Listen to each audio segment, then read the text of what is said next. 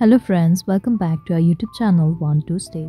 Today in this video let's learn about how to edit a template in CapCut. So let's get started.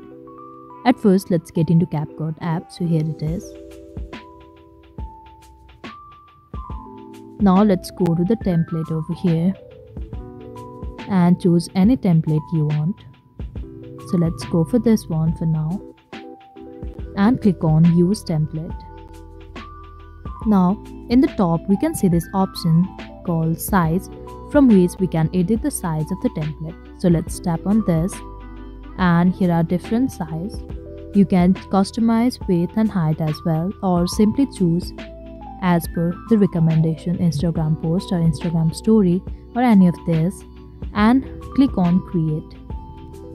Now to edit more and get more options, you can simply tap on this edit more option over here, from which we can edit the template further. So this is all we can do to edit template in CapCut. I hope you like the video. Please do like and subscribe. Thanks for watching.